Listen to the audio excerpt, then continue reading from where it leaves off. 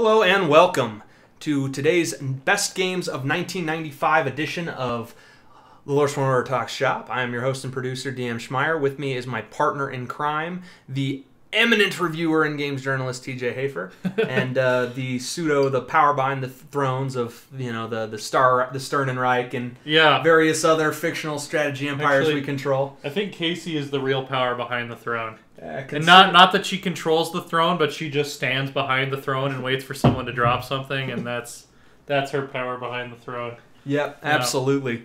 And demands to get let in and out of the room and in and out and in and out while we're recording Stellaris. So that Brianna gets super irritated having to be the dog wrangler. I think she just is empowered by being wrangled. Yeah. So it's been an exciting month for the Loresworn Order. Plans are in motion. Growth is taking place. We've got Denver Comic-Con coming up soon. So this is going to go up, and Denver Comic-Con is going to happen that Saturday. So this is your advance notice. If you're there, if you listen to Talk Shop and you're at DCC, we'll be there. Reach out. We'd love to talk to you. We'd love to touch base, have a conversation. We're even looking at doing a DCC edition of Talk Shop to go with the 1996 Talk Shop. Yeah. So it's going to be fun. We're looking to start being a little bit more aggressive. Look out for some streams upcoming. Yeah, you should have. By the time this is out, we've already started ramping up our streaming schedule, but that's just going to continue. Yeah. It's not going to be something we can commit to a certain number of streams every week. Like this week, for instance, I have way too much shit to do 4 streams this week. It's not even something I think we could even... But there are going to be weeks that I am going to have time to do 4 streams in 1 week. So. Well, and that's why we're not scheduling it. We're making no promises. So we can't tell you when it's going to occur. We can't tell you what day. Only that it's happening, and we'll give you as much notice as possible. Loresworn Order. More streams, hopefully Monday. That's our tagline. Yep, and I mean, we're going to play some Overwatch, we're going to play some grand strategy games, we're going to play some military strategy games, there's going to be some more Kerbal, which we are... By the way, we have a poll running for what you guys want to see us stream, and it will be in the comments and the description of this episode, because we want people who actually watch the channel regularly to chime in, and I think the people that watch Talk Shop and After Dark are our, most regular channel watchers. You guys are the ones that watch everything we put out, not just the games you're interested in specifically. And we appreciate it. Yeah. By the way, one of the other things we're thinking, we've been waiting. We hiatused. Yeah. Darkest Dungeon because the Radiant update wasn't as expansive as we were hoping. Like when we actually dug into it. Yeah. And we saw that Crimson Court was coming out in a matter of months. Mm-hmm. And it ended up being literally a month and a half. So now Crimson Court is out, and we want to resume Darkest Dungeon. We are debating whether or not to do it as a YouTube show or as a semi-regular, not regular, but semi-regular stream. So weigh in the comments. We would like to hear you. Your opinion, devoted channel watchers, will actually probably be decisive here. We could literally go either way. Yeah. Vote on what you want us to stream next.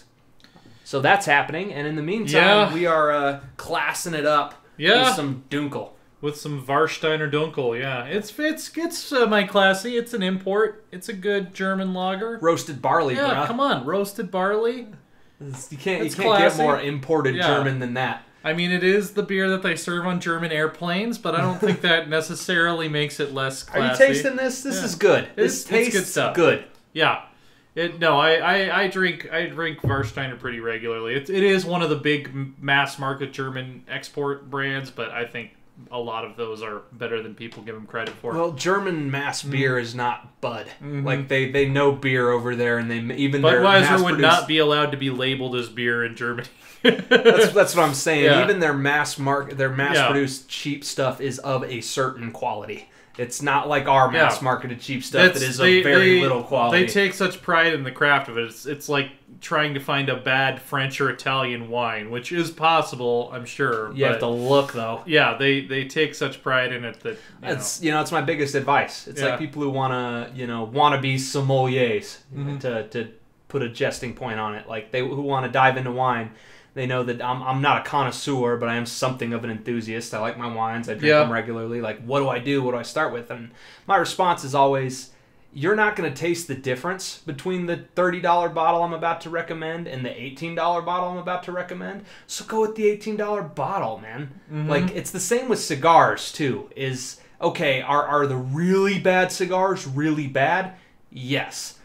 Is there a massive swath of the spectrum of cigar quality that lands kind of in the middle where it actually starts being difficult to discern for most people? Yeah. Yes. So why pay the extra couple of dollars a stick? Go with one that you like that's cheap. I think we've discussed this before. Like, a lot of the reason I would pay more for a cigar is for consistency.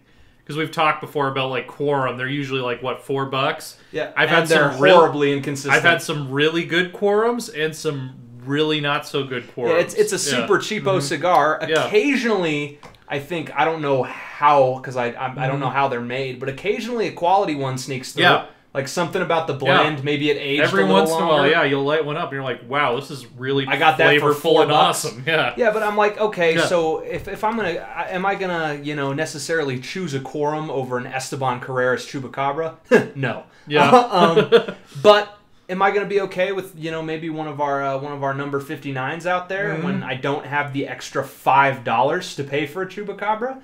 Yeah, that's fine. For a $7 stick, it's fine. Yeah. It's fine. And if you buy, that's the type of number 59 is the type of stick where it's a $7 stick. If you buy them in enough bulk, that goes to $6. And if you buy them like we bought them, it goes down to like $4.80. Yeah. And at which point now you're only paying we only paid 75 cents or so more than we pay for a Quorum, and it's an immeasurably better cigar. So the moral of this episode Costco it is up. Yeah, you can be classy without spending a lot of money. Yeah.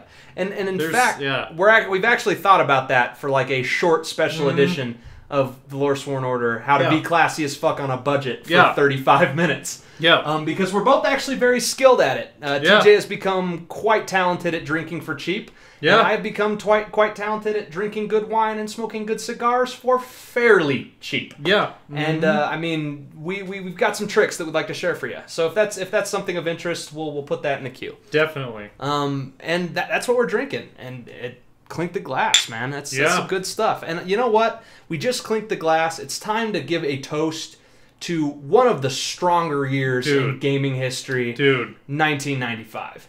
This year is gonna make the top 5 lists, in my opinion. Like what a titanic watershed year for video games. This is the year for me. This is like, if you look at my gaming career and you juxtapose human history, 1995 is like when they figured out agriculture. 1995 is the year that I went from a kid who played games to someone who would one day go on to make his career in games. This was the year I embraced. Like I'm more of a writer. This was the year I embraced games as a storytelling medium. Yeah, I mean, like, we should clarify. We were in kindergarten in 1995. So when we say this is the year, we mean games from this year, because we experienced a lot of the games from 95 in 96 and 97. But it's games from this year that were the turning point for us, and I'm going to just go ahead and argue it, a turning point for the industry. Like, even our honorable mentions, dude, look at the sheer quality of the titles that came out this year. And then we're getting to a point where stuff that gets relegated to honorable mentions is stuff that could very easily have been like top 3. It just happened to be blunt, there is a game on my honorable mentions that would have been a Game of the Year candidate in 94. Yeah. Like, not just like a top 5 candidate. Like, Yoshi's Island would have been number 2 or number 3 on a weaker year. Yeah. Bluntly.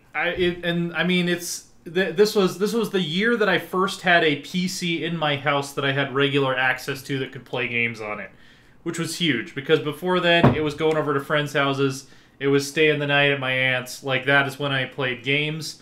This is the year that I had a device in my house that had games on it that I could access on a daily basis. I'm gonna put it this way: 1996, in April of 1996, so my birthday, my 6th birthday, I got 3 presents that year of April 96. 1 was a Sega Genesis. 2 was a cartridge for Sonic the Hedgehog 2. Yeah. And 3 was a cartridge for Earthworm Jim, and that was really the beginning of me gaming. Yeah. Like, other than Minesweeper and the occasional I don't know what's going on romps on my cousin's PC because I was 4. You know what I mean? Yeah. So, I mean, in 1995, I played these games a year, 2 years later, in 96, 97, and became a gamer. But it's these games I played, 94 and 95. When I got the Genesis in 96, I wasn't playing 96 titles. Yeah. I was playing 94 and 95. Well, like, one of the game that's actually at my number 5, I didn't play it until, like, a year ago.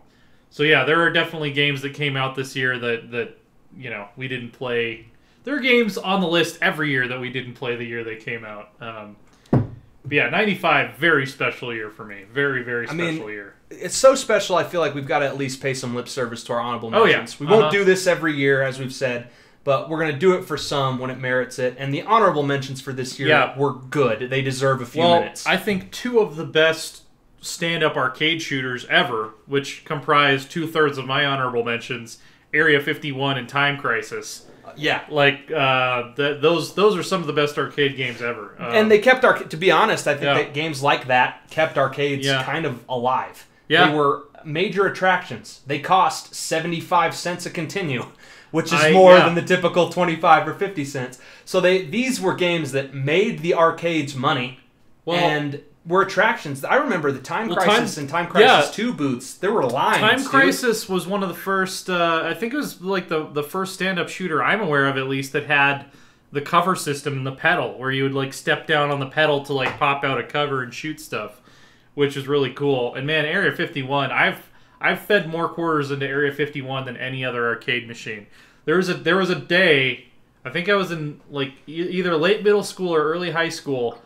I took $20 from my allowance, turned it in for quarters, and went and got the high score at Laser Zone in Olathe, Kansas on their Area 51 machine. I'm pretty sure I still have it, if they haven't gotten rid of that machine. If someone in the Johnson County area wants to go down and check that TJH is still at the top there, I'd appreciate it. I don't even know if Laser Zone's still there. They might have been bought out. And arcading was an important part of our development as gamers. Like, coins were kind of how we, like, 5, 6, 7-year-old, DM and TJ measured our income. I remember we once decided to be really entrepreneurial little shits, and through borrowing from our parents, rummaging through couch cushions, grabbing change from center consoles of cars. Like, I remember knocking on doors and being like, do you have any quarters? And us being like, this is the greatest idea. Everyone's giving us quarters. Do you remember when we got the idea to do door-to-door lemonade sales? Like, we didn't want people to have to come to the lemonade stand. We were gonna bring the lemonade to them. And we went around with an order form to see how many glasses they wanted. We took down their order and then came back with the lemonade and got the money. What was funny is we thought we were the best, most entrepreneurial little shits on the planet. Doing door-to-door lemonade sales. What I now realize as an adult is the adults in these houses were looking at us like these poor homeless fucking kids, literally on the street, starving. Give them $2, Harold, for the love of God. Look at them; they're so skinny. Because we were actually very skinny kids. It was genetics. The other thing that we discovered that I kind of wish we hadn't is how many people in the general vicinity of Candleflower answered the door in their underwear. Most of them guys. It wasn't like we were getting a peep show or anything. No. Like, there were a surprising number of people, fat dudes in robes and tighty whities, on a weekday during the day, answering their door in their underwear. That was information I could have gone my whole life without knowing. But, we were able to raise fists full of dollars when we put our minds to it, and we used it at the arcade. Yeah. Now I wish that it's been like, hey, I just entrepreneurialed my 7-year-old ass into $5. How about I put it in a 401k and not in Time Crisis 2? But such perspective is not something a child has. Yeah. Also, I think you have to be 18 years of age to open a 401k, but that's just un-American. It is. Yeah, all these damn regulations. We made so much money, we could have invested in something other than Area 51. If we had put $5 into a mutual fund in 1995, every weekend, we would have done a couple probably hundred wouldn't a year. have to work at this point in our lives. No. Kids, if you're little kids and you're listening to this for some reason, which you shouldn't be, because please don't drink and cuss like sailors, you should go sell lemonade door. Well, I'm not going to tell you to do that because that could be dangerous in the neighborhood. You find a safe way. To be blunt, it wasn't safe in it wasn't safe in '97. It's probably less safe now. In the 80920 in 1995, I don't think there are a lot of like child abductions going on, but I don't know. It's maybe a little bit more street now than it was then. Like it's gone up, maybe 1 or 2 points in the street category, but. There's some stop signs with some graffiti on them over there. Man, good times. We were entrepreneurial little shits, man. And you know what we did though? We would come home a lot from our ne'er-do-welling to raise arcade capital. We would play co-op Tyrion. Your other honorable mention game. Tyrion is, I think it's probably the first game we played co-op ever. Yep. You'd be on the keyboard, I'd be on the mouse. We'd rock it. It was a multiplayer shoot 'em up where one player could control his ship with the keyboard and one player could control his ship with the mouse, and it was like the little fast, like zippy ship, and then the big clunky ship with the big guns on it, and you could link them up together to like maximize your firepower. It was actually made by Epic, same people who made Jazz Jackrabbit, Unreal, Gears of War. It's a great game. It's a great game. There's a cutscene in the middle that, at the time, very much disturbed me, where a guy gets his spinal cord ripped out and wrapped around a post. Yeah, we didn't even really know what was going on. Yeah. We're like, wow, that's brutal. Yeah, it's like, oh, it's all colorful and spaceships and shit, and now we're getting morbid here. And I'm 6. Yeah, we're getting some like Lars von Trier quality storytelling here. But, yeah. Fun though, and it was a great little game. Yeah, the variety of weapons. There were so many freaking levels. Like it felt like there were like a zillion levels, and they were all super different. They all had really different enemies and different obstacles, and I loved all the different weapons. Great, yeah. Like there were tons, not just like this gun shoots faster. This gun has 2 streams of fire. There were bombs. There were laser blasts. Like, there was a limited amount of ship customization in the 2-player mode. In the 1-player mode, it was basically like an RPG. Like, you were selling your old ships to buy new ships, and you were loading stuff onto them and, customizing all their capabilities and special attacks and stuff. And you'd get letters from your mom and, like, other random people in the galaxy on your terminal. It was very in depth for a top-down shoot 'em up game. Classic. We put some hours into Tyrion, boy. Yeah, this was an inch away from being on my top 5, I think. My honorable mentions mainly consist of 3 more great entries in the 90s swarm of platformers that didn't reinvent any wheels and didn't have like the same earth-shattering quality as my top 5, but are still like really great games. Yeah. Rystar, really creative platformer, very unique art style, one of the prettiest games of that era. Probably a contender for the best Genesis platformer that does not have a hedgehog in it. I would agree. Yeah. I mean, really, one of the prettier games from that console generation. Yeah. And really memorable boss fights that really required you to be on your toes. The final boss of Rystar is one of the more challenging final platformer bosses I've ever tackled. Super memorable. Yeah. Yoshi's Island, a legendary platformer in its own right. Yeah. Added the mechanic of having to keep Baby Mario safe while platforming, which made this earn the title Nintendo Hard as a Nintendo platformer. Really interesting, tons of personality, really fleshed out actually the Yoshi character in a way that made him kind of the Mario mainstay other than Mario. Like, the Yoshi is kind of his own thing under the Mario umbrella. It kind of started Yoshi as a franchise, And Earthworm Jim 2 takes upon the Earthworm Jim formula and kind of just goes balls to the wall with it. I mean, even more creative stages, even more creative boss engagements and things going on. A little prettier, a little bit better graphics.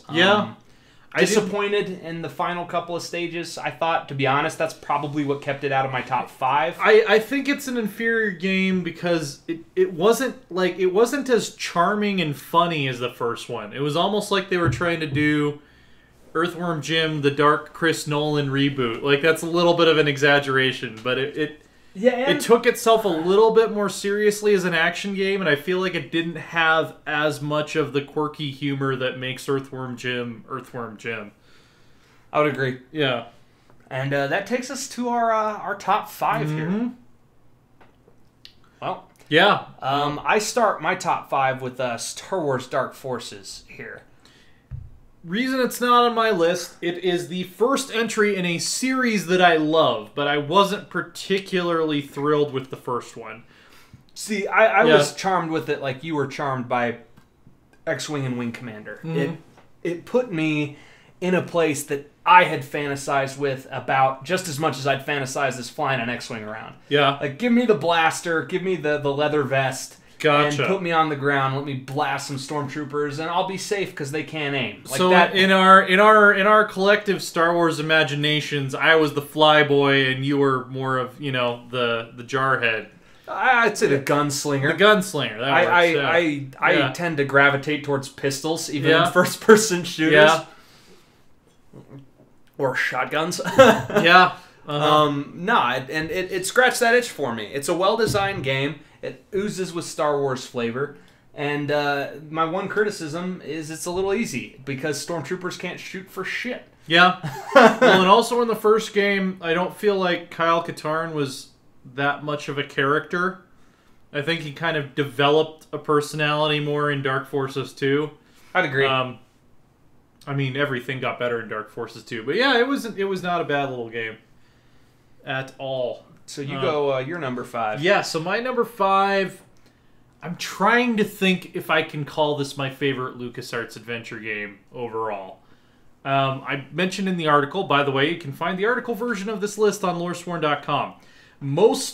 I'd say almost all of my other favorite adventure games from the 90s are memorable because of the humor.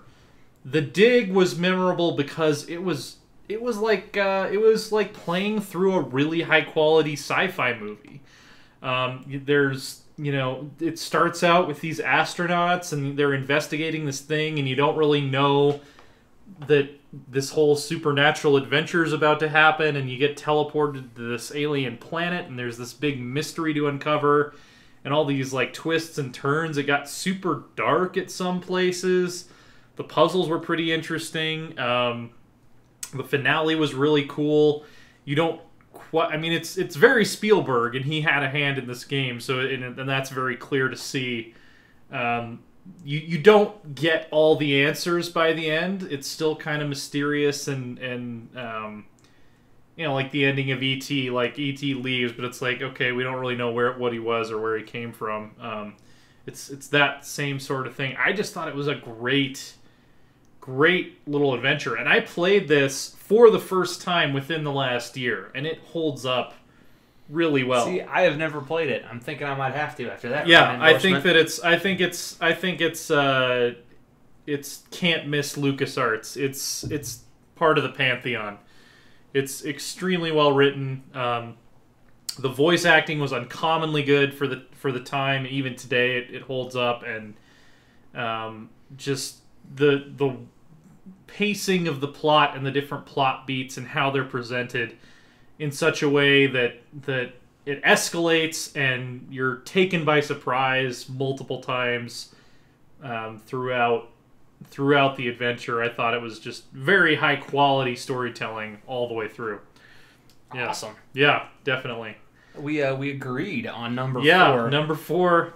Mortal Kombat 3, bro. Mortal Kombat 3. Arguably the finest Mortal Kombat of all time. And I roll into this all of the later updates of Mortal Kombat 3. Which I think is fair. Because Mortal Kombat Trilogy is really the game that I would say is the height of... Yeah, it's but all that game really is the definitive ideation of Mortal Kombat 3. Exactly. This is where Mortal Kombat... in my opinion, surpassed its competitors. Yeah, this is the definitive Mortal Kombat. After Mortal Kombat 3, you can't put Killer Instinct, you can't put Tekken, in my opinion, in the same conversation. You just can't.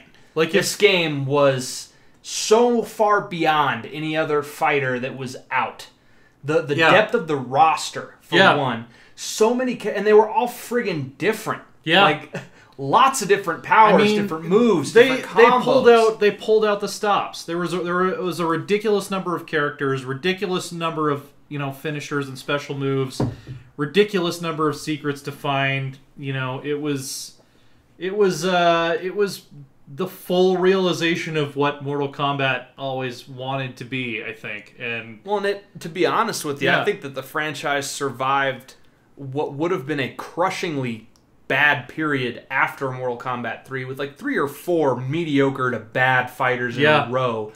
That have killed almost any other non-Street Fighter fighting franchise.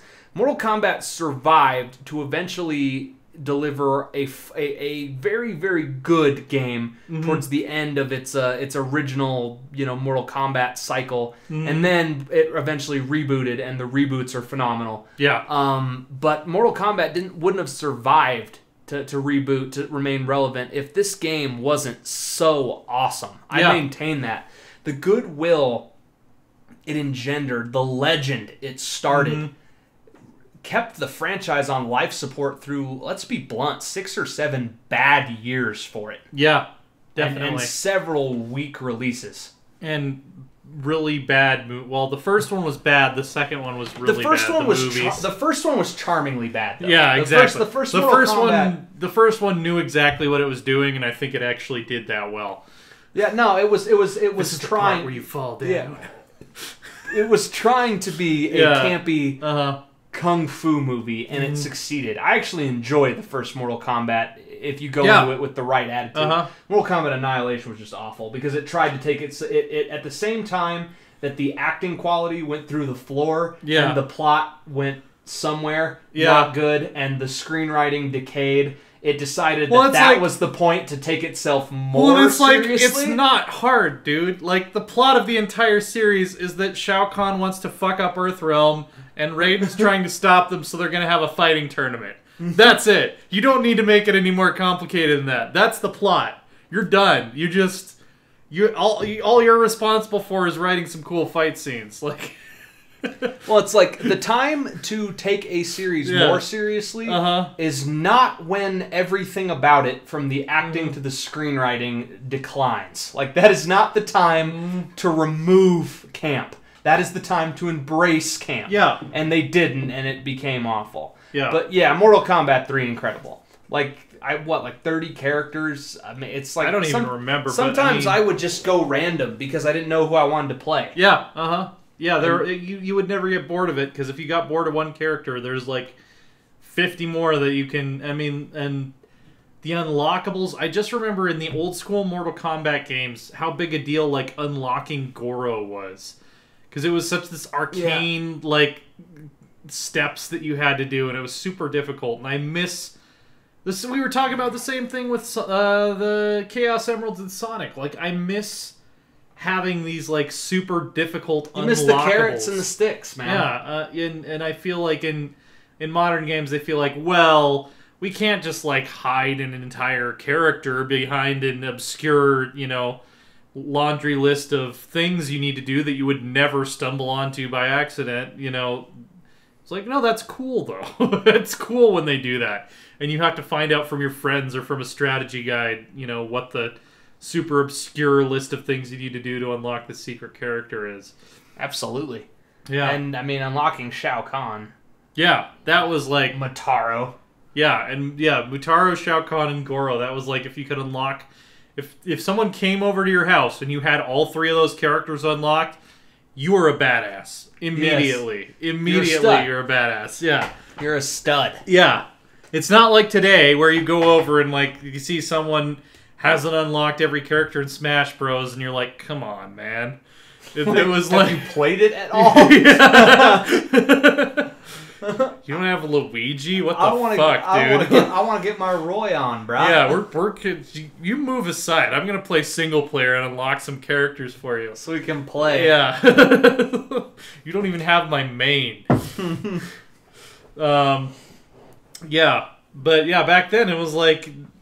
I didn't know a lot of people who had unlocked Shao Kahn. Probably is maybe a 5% chance that any given person would, And this was one of those games that everybody seemed to have, too. It was almost ubiquitous, which is pretty cool. Yeah. Mortal Kombat 3, man. Number 4, unanimous. Yep. We diverge on our number 3s. Yes. But both amazing games. Oh, yeah. My number 3 is Rayman, and yours is Command and Conquer. Yeah. I wasn't a big Command and Conquer guy, though I can acknowledge its brilliance. Yeah. I think Command and Conquer is where RTSs kind of grew up. I've had Dune 2 and Warcraft Orcs and Humans on my previous year's lists, but I feel like both of those they weren't fully realized yet. They were still cookie dough. I feel like Command and Conquer is where you have cookies, to blatantly steal a metaphor from season 7 of Buffy the Vampire Slayer. It's where RTS as a genre, became fully formed and became the type of games that we're used to today. Absolutely. It had really interesting economic mechanics. It had a shit ton of units, like nothing before.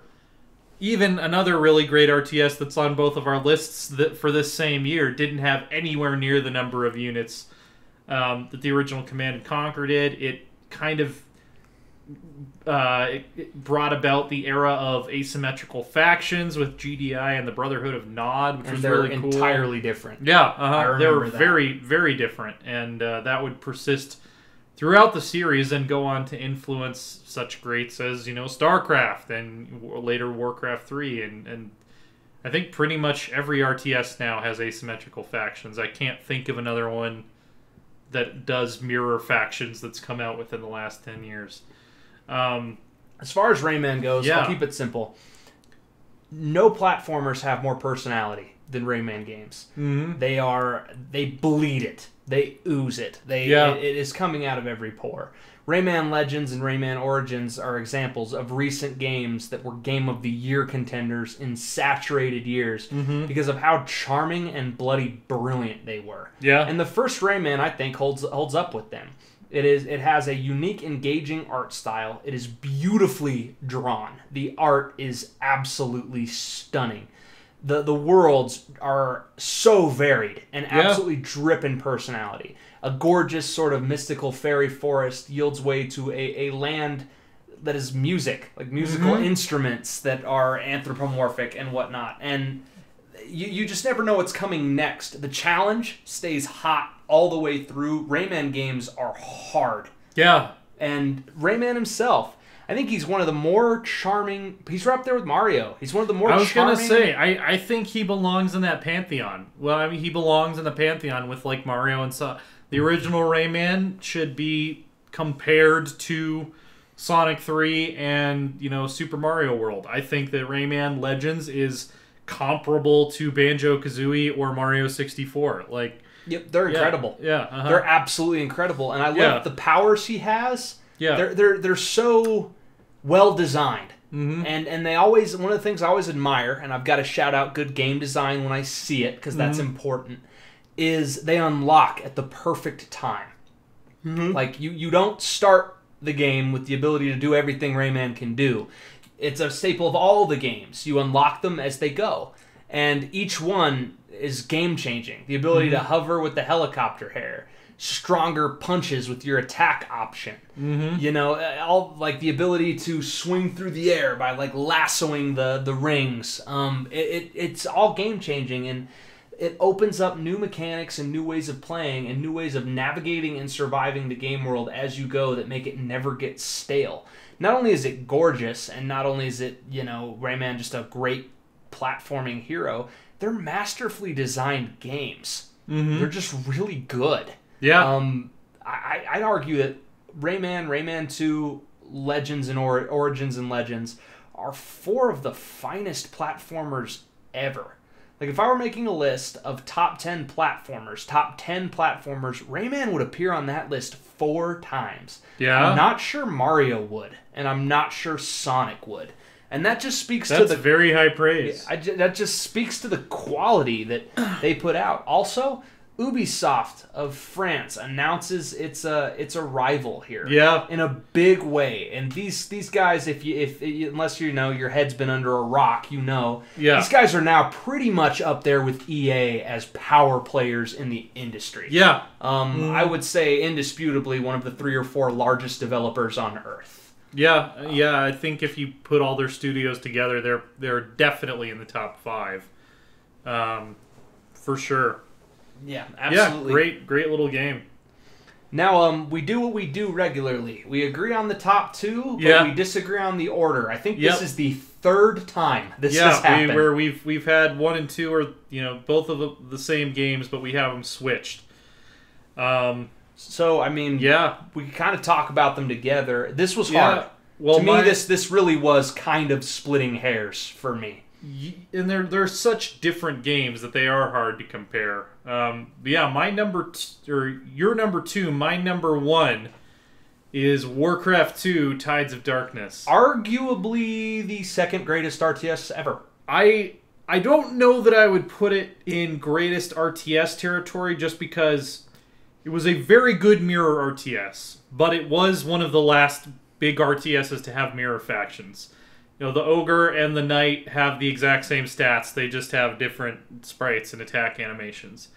The main reason that I think Warcraft 2 is an incredible game and a contender for my top 20 all-time, it's where Chris Metzen took over as the lore writer at Blizzard, and he turned Azeroth into a fantasy universe on par with Earth. Anything you can compare it to. Tolkien, I remember pouring... Star Wars is not exactly fantasy, but this game made Warcraft a pillar for me that is as important as Star Wars or Middle-earth.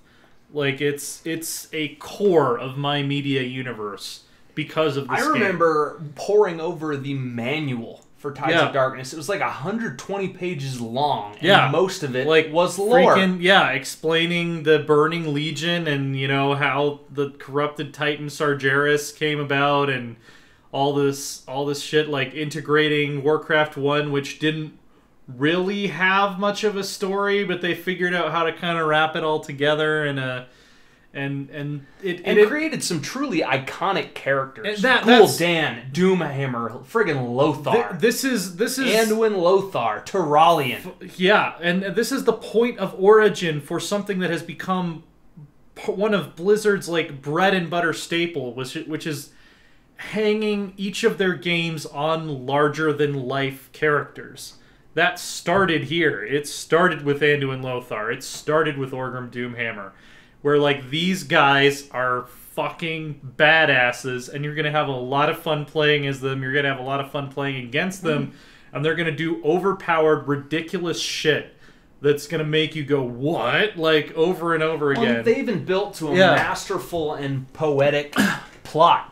The Lothar is the beleaguered leader of a refugee people. Yeah. And his eventual confrontation with Doomhammer to his death, with Tyrallion lifting up the hammer to avenge him. It's very Luke and Obi-Wan, bluntly. It's a really well-designed plot. You go from Warcraft 1, which was as close to plotless as an RTS can get, and still remain quality, to a game that has, bluntly, as good a lore and as good a storytelling as most RPGs in an RTS format. It's a staggering accomplishment. I'm gonna have... This game is absolutely a contender for my top 20. Absolutely. I'm gonna have my most geek out moment ever on Talk Shop here, just to illustrate how important Warcraft 2 and this story and these characters were to me.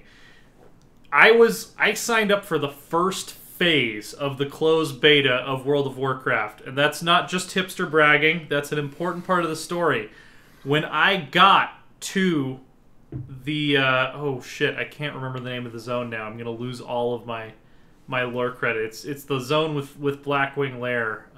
That's the volcanic area. Blackrock Spire? Yeah, it's over. It's the zone Blackrock Spire is in. But when I got there, and you see the statue of Lothar overlooking, Blackrock Spire, where he died fighting Orgrim Doomhammer, and it's in this orc-controlled zone, but this giant statue of Lothar holding a sword is completely untouched because it actually is explained to you by a quest giver that the monsters in this zone are afraid to go near it. I teared up a little bit because that was my childhood embodied in this, MMORPG in 2004 that I had no idea was going to go on to become the biggest MMORPG of all time by far. And it's Warcraft 2 has a very special place in my heart as a gamer. Also, it was just dripping with personality and things to unlock, even, and things to do. Like finding the Demon Tomb, glorious. Yeah. Oh yeah. Glorious. Gul'dan was a fantastic character, and all of his shenanigans were entertaining to follow. I might need to replay Tides of Darkness. Oh, I bet it's cheap. It just was probably a ton of fun to pick up again. Oh yeah. Yeah, you get that Battle.net edition where you could. There was a chart that told you how many discs you need per number of players that you wanted to play with. They had like this weird formula for some reason where not everybody had to have their own copy of the game to play multiplayer. Yeah. Man. Great game. It was a fantastic legendary game. RTS, and really the springboard. I think this game made Blizzard what it came to be. The lore, the quality. You see it in everything. In my opinion, you can even see the smoke from it in a game like Overwatch. Yeah, big characters in a very distinctive feel. Exactly. Yep, that all follows back to Warcraft 2. Now, my number one and your number two. It was my number one for the reason that I think it does deserve to be in the greatest in its genre conversation. Yeah, like Chrono Trigger. Yes. Not a contender for my top 20 games, y'all. This is probably in my top 10. I'll just say that right here. It's in the conversation for greatest RPG ever. Yeah. What can't you compliment in this game? From a distinctive and stunning visual style. It's one of the best looking RPGs of its generation, and the graphics don't age. Yeah. It was so well designed and so well animated. It's Toriyama. Of course it's going to look awesome. And it ages immaculately. It will never age. It was so well designed and just so gorgeously rendered that even though it continues to feel distinctly retro, it's still beautiful. It still holds up. The flavor of the world. Each character is distinctive and unique. And the battle system is genius. The techs, the combo attacks. It took turn-based battling, which Final Fantasy had basically honed to an art form at this point, as much of an art form as it can be. And it injected something new and vital that gave the battles a distinctive flair and made even fighting random mooks fun. Yeah. Well, and I mean, this is something we'll get into if we ever get around to talking about, Half-Life down the line. I think that it can't be discounted what impact it had, that there was no break in continuity of the world between the overworld and the battles. The enemies actually appeared on the screen where you were walking instead of the and now we're in the battle screen. It was seamless, which I thought was really cool. But the main reason that I have to give very high accolades to Chrono Trigger is I think this is where my favorite subgenre of RPGs began, which is, the very reactive story RPGs where your decisions actually matter. Absolutely. 10 different endings, bro. When I realized I was playing a special game, the moment that I realized, oh, wow, this is something else, is less than 10 hours in, when Chrono gets put on trial. And every little good or bad thing that you've done at the festival, someone will either speak well of you or speak poorly of you. This guy helped me out, or this guy was a dick and he brushed me off. And that actually affects how the trial proceeds. I was like, wow, this is something else. It was also the first game to come at you both barrels. I mean, spoiler alert, Chrono dies. Yeah. Your avatar, the guy you get to name yourself at the beginning. Your silent protagonist dies, and it's unavoidably so, unless you're in New Game Plus and you kill Lavos there. He dies. Well, and it was such an intense story. The The stakes were super high. You're trying to avert, literally, you're trying to avert human extinction. Yeah, you had... It's coming. It's coming in the near future, and you're all that stands between it. That's the height. Yeah, you have this like force of nature villain who is made up to be like completely unstoppable. Yeah, like he's the meteor that killed the dinosaurs, made into a villain. Yeah, like he's coming and he's gonna end the world. So a lot of the story doesn't even focus on beating him; it focuses on stopping him from rising. He's put up as that, and I love the moment at the end when they come to determination. It's like, no, we have to beat him. Like, yeah, there's no avoiding it anymore. And at that point, you're so intimidated by what he's been built up to be that you're like, all right, this shit's gonna get real. This is gonna be a tough fight. I don't know if this is actually possible. Even knowing that this is a game and games are designed to be beaten, I don't know if this is possible. Just masterful storytelling. It's you versus extinction. I don't know that any other RPG did such a wonderful job of establishing the fate of the world type of stakes, the fate of the world type of plot as Chrono Trigger did. You are jumping around time to save human existence. Again, you guys that have listened to us for a long time might know time travel stories are one of my pet peeves. Because they're usually done awfully. They're usually done really poorly. I can count on one hand the time travel stories that I would say were done really well. Chrono Trigger is one of those fingers. It was very well done. Well, it's because the time travel mechanic, they didn't get bogged down in the time travel. Yeah. Like, there were cool little moments where the time travel could affect it. It's like, oh, you did something in the past that changed the present.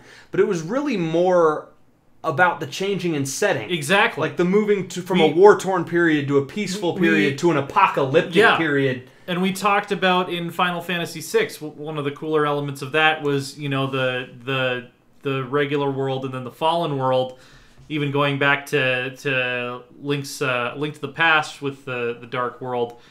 Chrono Trigger did that with like 7 different like iterations of the world. You visit like so many different versions of the world that it never gets old, and it's this big sprawling adventure across time and space with these super memorable characters who all had really interesting flaws. Oh, it was a great party in that it wasn't small, but it wasn't too large. No, it was tight-knit. Every character was just dripping with personality. Yeah.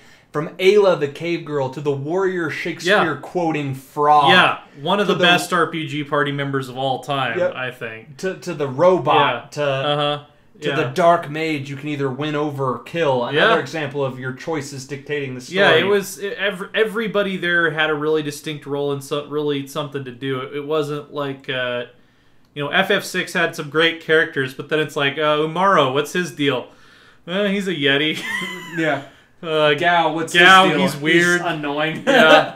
There's the girl who paints. I think she had an arc, maybe. Maybe not. I don't really remember. Realm. Yeah, Realm. That was it. Yeah. So, no, Chrono Trigger, you can't say enough. It's one of the best stories ever told in this medium. It ages immaculately. And it changed things. Yeah. I mean, there's a reason people look back at Chrono Trigger and it still makes... Like, I think IGN had it as either the #1 or #2 greatest RPG of all time in their list. I think, I forget, GameSpot or Game Informer did their own list, and Chrono Trigger ranked similarly highly. This game is unanimously beloved and universally accepted as legendary because it oozes quality in every form. Well, I think it's fundamental. It's a fundamental influencer to a lot of the RPGs that are going to show up on our lists in the late 90s and the early 2000s from companies like Black Isle and BioWare. Like, I think that this is where the thread begins of RPGs where your choices matter and they're built to have lots of different possible endings. I think Chrono Trigger is the point of contact for that. I mean, correct me if I'm wrong.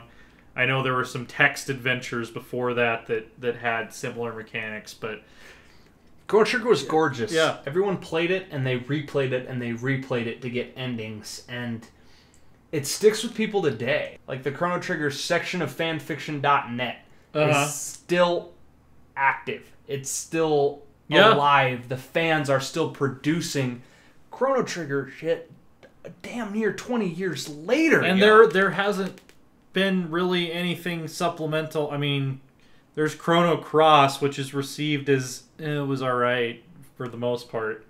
Like, there hasn't been any supplemental that I know of. Like, there hasn't been, like, any manga or anything. Chrono Cross is an inferior sequel, in my opinion, because it shies away from Chrono Trigger too much. Oh, yeah. The point of a good sequel in gaming is to revisit what you love and improve it. Chrono Cross, actually, in my opinion, the writers and the developers tried to stay as far away from Trigger as possible, and that was a mistake, is my argument. Gotcha. I've never actually played Chrono Cross because I've been told it's very missable. So, but yeah, man, 1995. What a year! What a really strong year. Alrighty, our best game Olympics. Yeah, so the best game Olympics is where we every game earns points based on where it ranks on the list for its platform, developer, and country of origin. We finally saw this week in platform the NES got knocked out of the number 2 spot. It was the number 1 reigning champion for weeks, and now it's been dethroned. Been dethroned by the SNES, proving, at least so far, that the SNES is, according to our data, the best home console up to 1995. Arcade made a comeback with Mortal Kombat, Time Crisis, and Area 51. I'm trying to think if there are any other big arcade games that could... Maybe Rampage or games like it will get honorable mentions to keep it getting points, but... Yeah, Genesis is on the way down. It had its time in the spotlight, but I think it's kind of done at this point. And a very important console debuts in 95 in Japan, and that is the PlayStation. The PlayStation 1, jumping out of nowhere to take the number 8 spot. And it has some rising to do, to be blunt. Oh, yeah.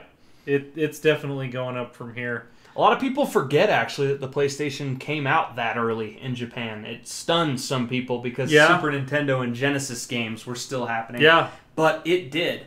Thing was, it didn't have a lot of great content support to it, and it floundered a little bit. Really, the big thing the PlayStation had was discs. It wasn't that impressive in terms of hardware performance compared to like the Genesis and the SNES. It was a step below the N64 in terms of what was actually under the hood, which is funny because Sony has now become like our consoles are gonna kick the shit out of all the other consoles performance-wise company.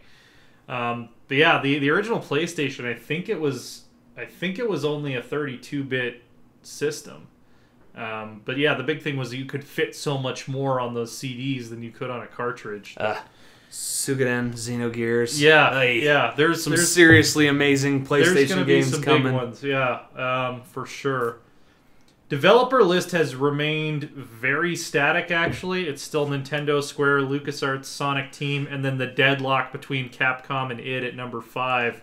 Here's the thing, though. For the first week, really, Nintendo didn't widen its lead, though. And I think that's important to point out. Well, and on your personal list, Square is less than 5 points behind them.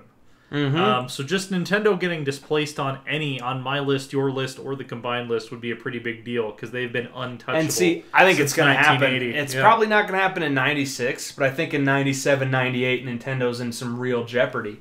They're going to still have games on my list, but their near monopoly on quality is evaporating. And I don't know that they're going to be... I mean, there are a couple more notable number ones of mine that it'll secure. I think Nintendo's going to finish the 90s strong. I think they're going to get into trouble around, end of the GameCube era into like the Wii and Wii U era when they were just at the high water. They were putting out a single really good game like once or twice a year. I can be blunt. At the absolute high watermark of the PlayStation 2. I might have a list a year where Nintendo doesn't score a single point. I have lists where Nintendo doesn't score a single point. And that's when stuff is going to get interesting. Yep. Blizzard coming. Number 7. They have more to go. Nowhere I still don't know if they'll finish in the top 3, but I think Blizzard is a strong contender to finish in the top 5. I would be shocked if Blizzard did not finish in the top 5 on the developer list. Nation Wars is a very exciting week because all of the positions have changed. The U.S. has finally passed Japan to take the gold medal podium spot. Japan has dropped to number 2. It's still a margin of less than 20 points. And then knocking the UK out of the bronze spot, France, Ubisoft, and our little buddy Rayman come out of nowhere to take the bronze medal for this point in the And that's going to start to happen more and more. Yeah. We're going to see new nations join this list Yeah. just about every year. Yep. Video gaming is becoming truly global. I'm trying to predict in my head. I'm pretty sure I'm almost entirely sure that U.S. and Japan are going to be 1 and 2 in some order. Yeah, I think but Canada is going to make a strong play for bronze. Canada, France, Czech Republic with the Witcher games. CD Projekt Red is... I mean, they've produced very little, but what they have produced is so unequivocally brilliant. Yeah. They're going to score a lot of points. I mean, Sweden is going to score a lot of points on my personal list between DICE and Paradox. It's there are going to be some DICE and some Paradox games that show up on mine as well. Yeah. They're great developers. Yeah. Sweden has really pretty recently become a big deal in that space. I don't know why that clicking is coming from my speakers. I apologize if that picked up on the microwave microphone. We're recording with the microwave. Yeah, we recorded a shitload of Stellaris today, and we're getting toward that tail end of the night. So that is 1995, a seminal year, a year that went down in fame. Like this is the year I do think where not only things changed for us, but it's kind of changing for gaming. Yeah. Like just the sheer quality of the games on this list this year. It's like we're obviously, in my opinion, beginning a new era. Yeah. Where we're splitting some hairs now when we make these lists. Oops, that is not the document I meant to open. I was just gonna see if I could glance ahead, because I know I had some 96 stuff already noted down. Yeah, I think like every year from here on out, it's gonna be a battle. With a couple exceptions, is like, holy shit, there was a lot of good stuff that came out this year. What the heck is that clicking coming from? Yeah, for sure. We are excited. If you are also excited, you can subscribe to our channel. You can check out loresworn.com, where the written version of this list is available, along with our blurbs for each game that tell you a little bit more about why we love it. Check us out at Loresworn Order on Twitter. I am at AsaTJ, and DM is at DM Schmeier. And keep your eye, folks, on the Twitch channel, man. Yeah, because we're coming. And be sure, remember to check out in the description and in the comments the link to vote for what you want to see us stream. I would love to see play any of these games. I would love to do a Victoria stream. I would love to do a Total War and XCOM stream. Oh yeah. And remember, please let us know, what do you want out of Darkest Dungeon Crimson Court? Yeah. We're raring, we're itching to get some Darkest Dungeon back on our docket with this new expansion. Yep. And you just need to tell us how. As a video series, as a stream, we'll do it. I mean, I'm eager to give my qualified legal advice to a whole host of poor saps partaking in fantasy brutality. Yep. Definitely. It's something I'm looking forward to. Definitely. Be well, guys. This one was fun. We're going to see you next week for 1996 and a special edition Denver Comic-Con cast where we talk about that event and what we hope to take out of it. So, yeah. See you guys then.